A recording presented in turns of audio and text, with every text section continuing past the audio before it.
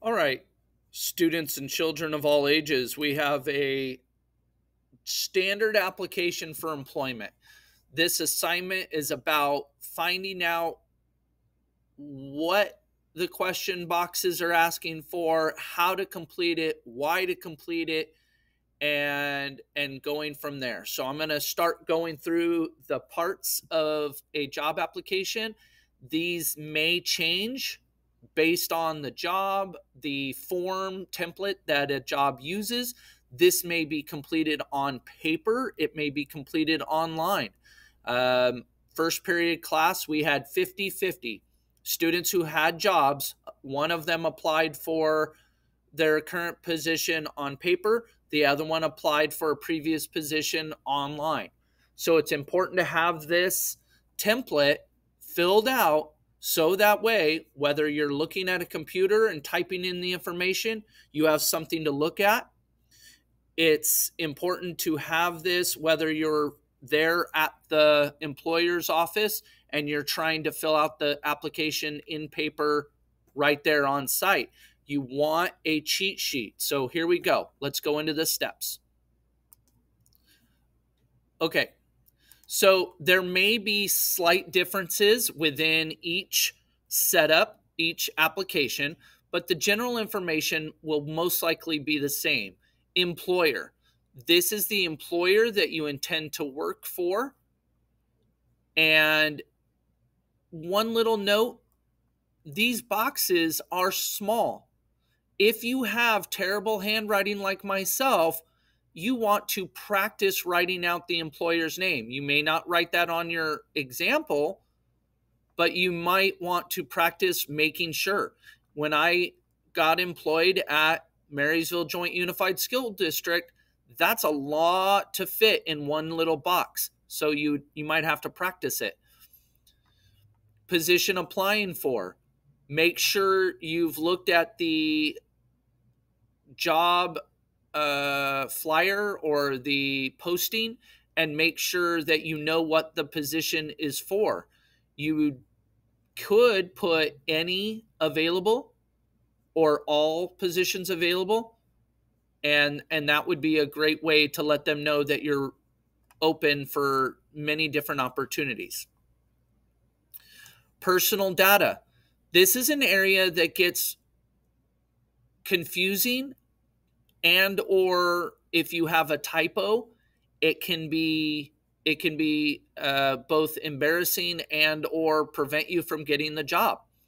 For example, let's say you put down your cell phone number incorrectly, and some people don't know it because they don't call their own number, and we don't necessarily leave our number until we're an adult and we need somebody to call us back right away. So things like numbers, those can be really important to make sure you have correct, especially if they're going to call you for an interview. It's important to pay attention to things like last, first, and middle name. These things are there and they're not always the same. Sometimes it says name and you just fill in your name. Sometimes it's implied that it's first and last name, but you want to make sure you follow what they are asking for. One of the very first signs of a possibly hireable employee is whether they can follow the basic directions in front of them. And if you're like me and your handwriting's terrible and you're nervous about fitting it in this whole space right here, you might want to practice it. Write it out. Street address and or mailing address. If this has changed at any point, you need to put it there. One of the reasons why some people who are homeless have an issue with applying for jobs is because they don't have a mailing address. So maybe you need to find somebody who will let you collect mail at your address. City, state, make sure you're capitalizing things. Make sure you're spelling them correctly. Home telephone number. If you do not have a home phone that is connected to a landline, then you can either put your own cell phone or leave it blank. And then over here, you might put your cell phone number as well.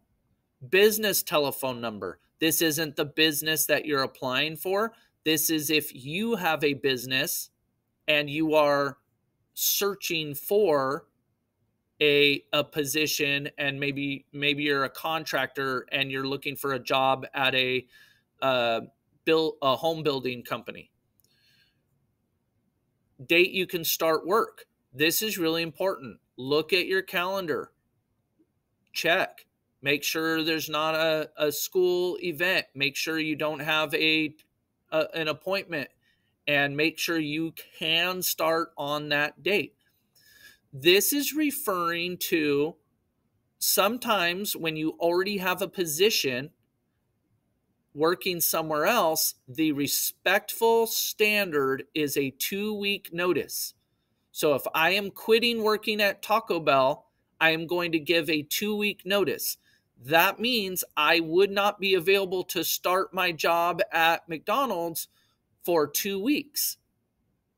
That might change, but I'm going to give myself and my future employer 2 weeks to be prepared to have me be employed. I'm also going to give my former employer 2 weeks to hire someone new to replace me. So there's a lot there. If you know you have a vacation or a holiday or an appointment, don't make the start date at that point or right before that point, because it might mess up your onboarding at the new job. Salary desired. I know that as a teacher teaching for so many years, I should expect a salary within a certain range. As a new worker in the workforce, you wouldn't necessarily be applying for a salary position. So you could leave that blank. Zip code. Make sure you know your zip code. Cell phone number. Make sure you spell it all out too, or type it all out. Don't just put your 74919 or 7496918, but make sure you put the area code. Do you have a high school diploma? No, you do not. So put no. Position information. Check all that you are willing to work. So willing to work and being able to with a work permit might be different. Hours. You can only work part-time on a work permit. Days or evenings? Well, probably evenings because you're in school during the day. Swing, graveyard, or weekends. I would mark weekends because as a student, you can't work swing or graveyard. Swing is, I think, 6 p.m. or to midnight, around there, 4 to midnight. Graveyard would be midnight to 6 a.m., that type of a thing. If you can get a job where you can get a lot of hours each weekend, that's the way to go. And then status, regular or temporary. My son is currently working a temporary position. He hopes that it will become regular. You may hope that your position becomes regular. If it's close to the holiday season, you may mark temporary. You may only be willing to work during the holiday season. We had a student that worked at the pumpkin patch. That was a temporary position, I believe. So this question right here, are you authorized to work in the U.S. on an unrestricted basis? This is a complicated question, and I, as your teacher, need not know the answer to this. What do I mean by that? This question is asking, do you have either a Social Security card that says you can work here, or a green card that it has some restrictions to it? Please do not make jokes about a green card or anything like that. This is a serious matter, and as an employer, I might be able to ask this question because I need to know about taxes and situations like that, and to know that all of my employees have the correct documentation for being employed. But as a teacher, I cannot ask you if you have U.S. citizenship, which means do you have a Social Security card / Social Security card number. I cannot ask that because as a school, I have to serve and educate all students regardless of their citizenship status. So I am not asking you, do you have a citizenship? I am not asking you if you have a Social Security number. I cannot access nor ask you for that information as a teacher. As a school, we do not hold this information. So this is implying or asking, do you have a Social Security number? Again, I cannot ask you that, and I cannot provide you that. So when I say that some of this information may need to be filled out at home, I can provide you with a printout copy of this and or a reminder of somehow, but I can't get that information for you. You need to find that out from your home, and that can be very difficult sometimes. Some people don't live with their parent or guardian. Some people are staying with somebody else for a variety of reasons.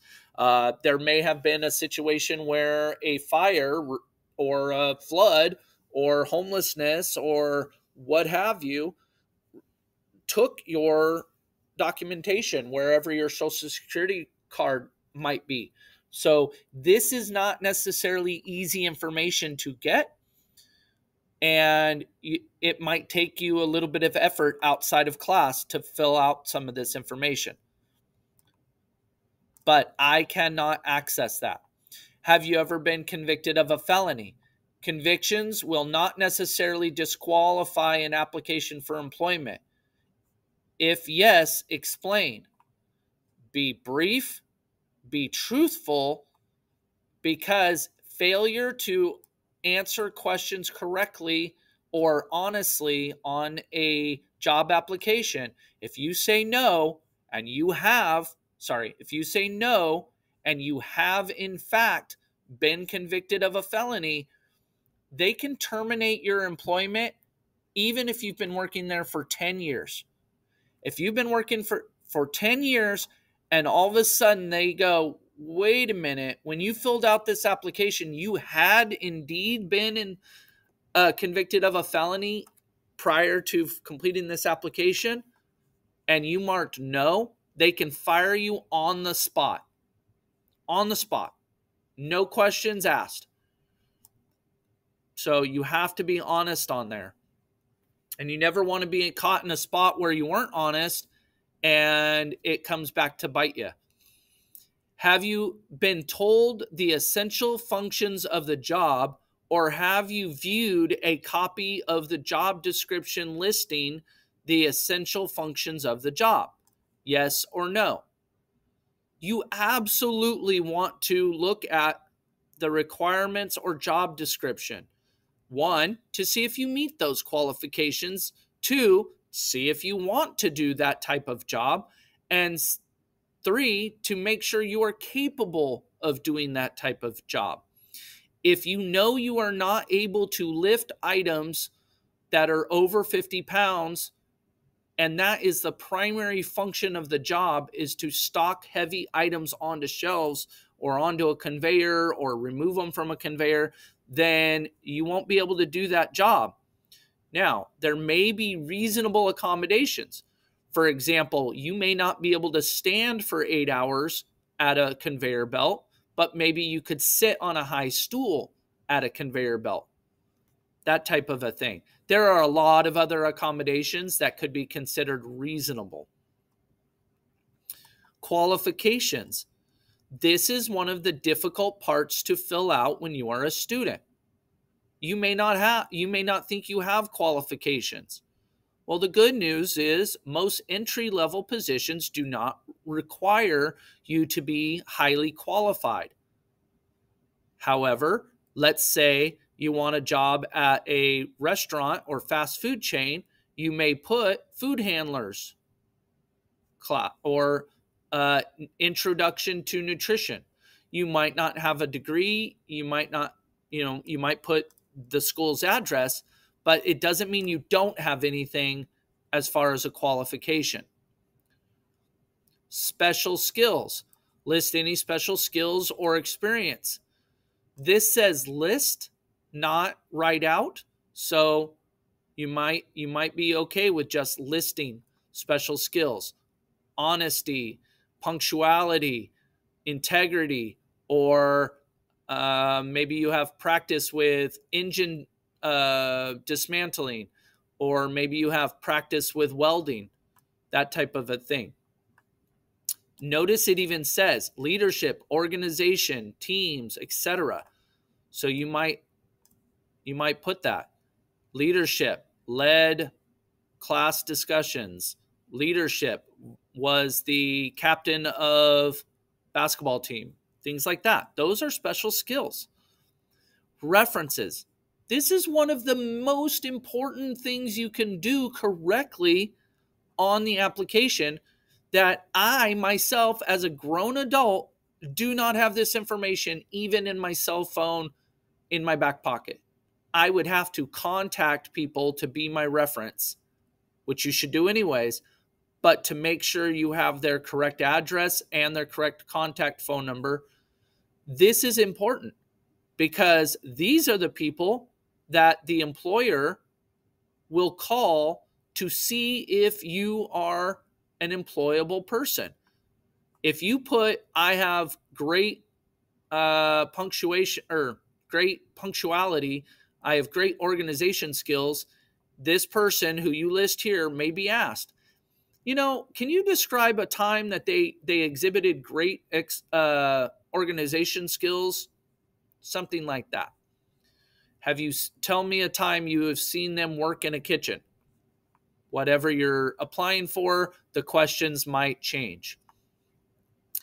And you want this person, whoever you list here, there's a couple of things to bear in mind. You want this person to know that you are listing them as a reference so that they're not caught off guard and so that they answer the phone when Joe Schmuckatelli's office calls. You also want to be on an understanding with that individual that they will give you a positive reference. Do not list Mr. Wright if you don't know that I will give you a positive reference. If somebody calls and asks about my student, Joe Schmuckatelli, I'm going to say, well, Joe Schmuckatelli was late, he had attitude, and he just wasn't flexible, that kind of a thing. I'm going to be honest. Or I might not remember you.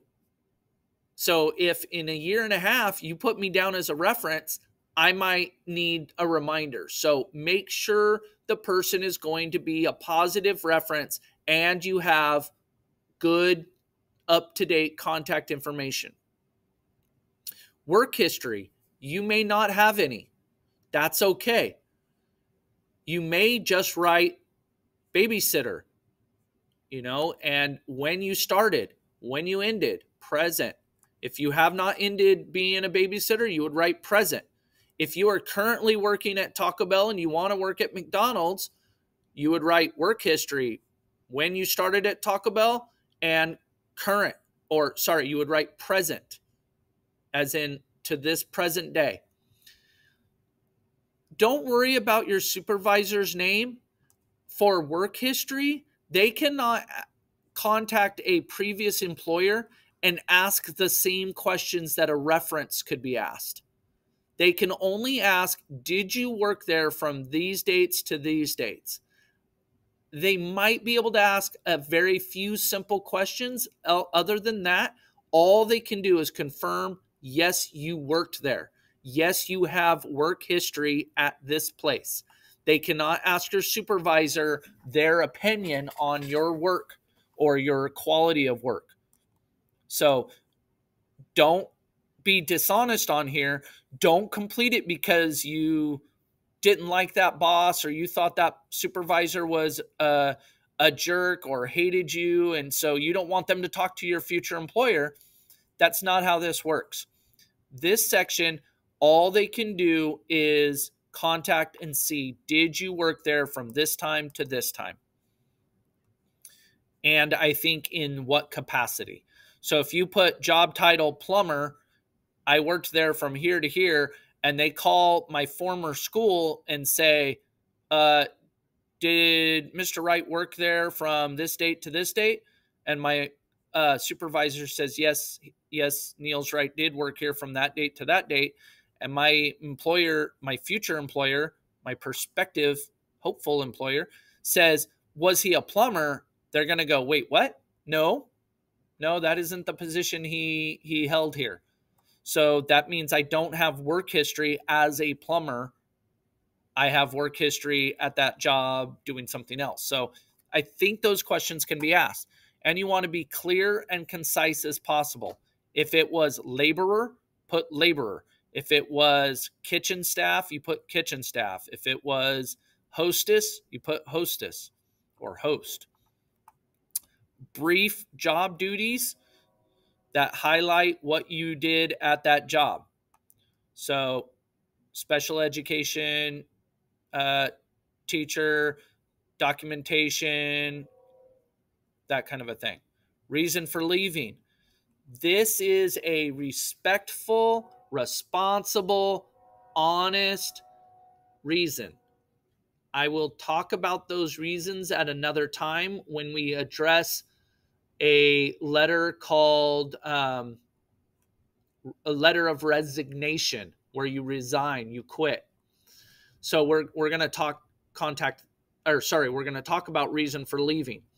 I would, for example, the season position ended, or to pursue education, took a break from employment to pursue education, or change of career field, or looking or seeking position closer to home, things like that. Starting salary. If you worked hourly, you might write $11/hour, or in my case, I had a previous job, it was only $35,000.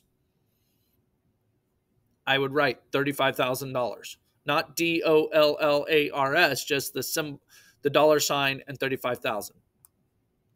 Ending salary. When I started at 35. When I ended there, I ended at 39,000.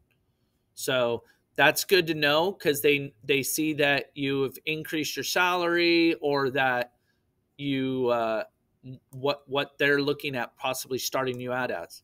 May we contact your present employer?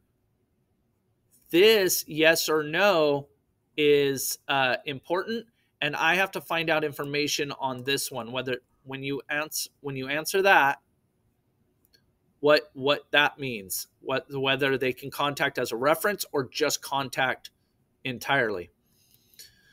And if you don't have other job history, you only put the most recent one first, and then work previous. So one summer you did a job, that would be down here.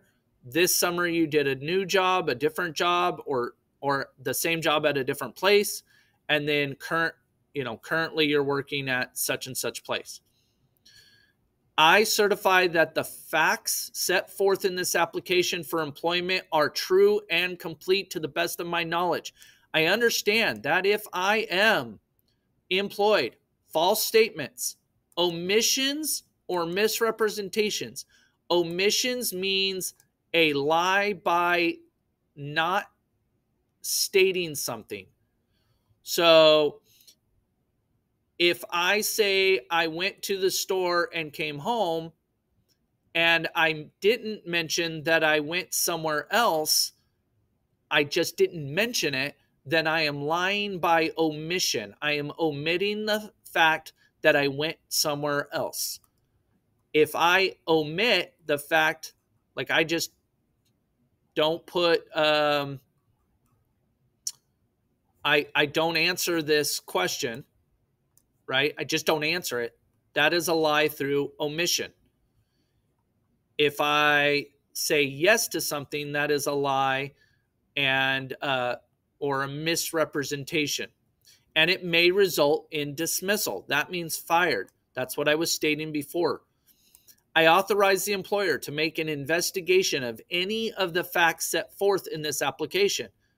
That means they can call previous employers to see if this fact and this fact is correct. Your start date and your end date is correct.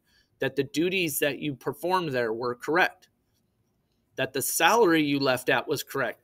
I can't start teaching and say, well, I got $100,000 at my last job. That won't fly. So I acknowledge and understand, set forth in this application and release the employer from any liability.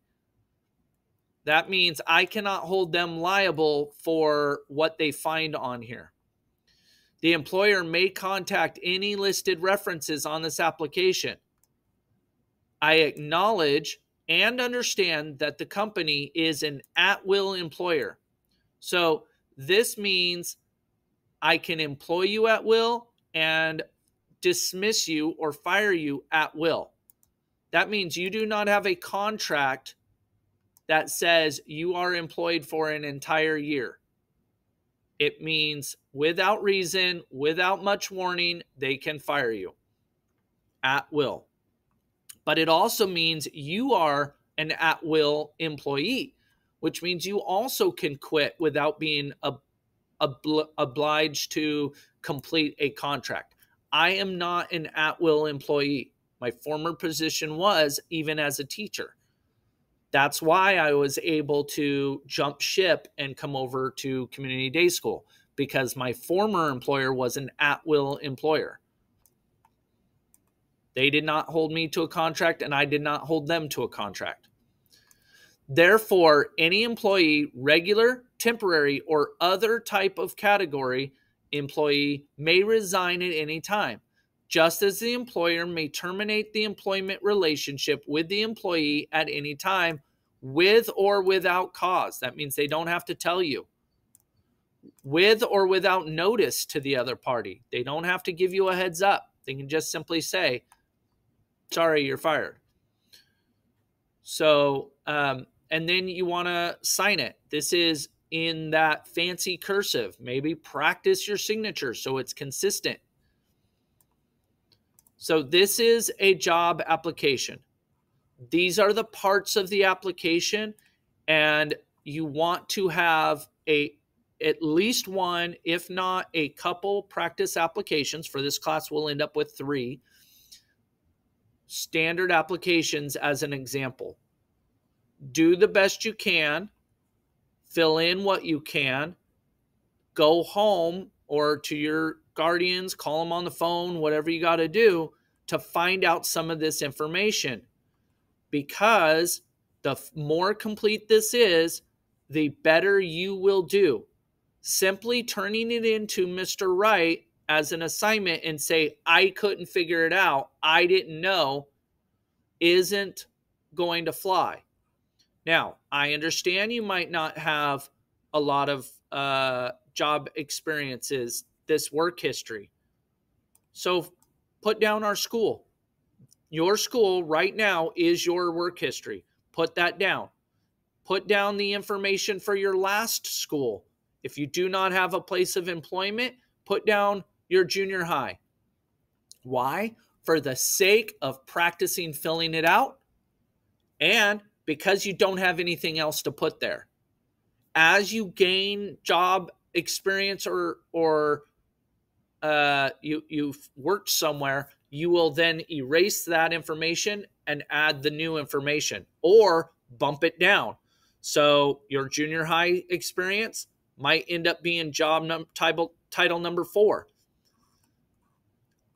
I have my current work here. I have another work, the school I worked at before here, the county offices of education that I worked for before that. Then I worked at a residential housing for kids who were considered emotionally disturbed, and I could put that there. So it goes back. If I didn't have that job, I might put my pest control job that I only did for 2 months. Why? Because that's in order. Or my Navy days before college, that kind of a thing. But you want this to be as accurate a reflection of your experience and the timeline as possible. Okay, if you have any questions, comments, or concerns, please ask them. Remember to save and or make sure your application is saved, and then also make sure that you have shared it with Mr. Wright. Make sure that you have saved it in your drive. So download it, save it into both of your drives. This is very important. You will need a printout copy of this completed. You will need a shared completed version in the classroom assignment, as well as a printout version to go in your portfolio file in our classroom, and one copy saved in both your Google Drives, your MJUSD school drive and your personal/professional school Google Drive. It is important to have copies everywhere of all of this stuff. Get in the process of copy. Why? So that way it's there when you need it and you can find it when you need it. If you don't have access to one source for whatever reason, you have access to it somewhere else. That's the goal. That's the purpose. That's why we're practicing. So that way you are prepared. All right, now I'm going to officially end. Pop quiz question at the end here. What do you write for? Can you perform these essential functions of the job with or without accommodations? How do you mark that? All right. Thank you and goodbye.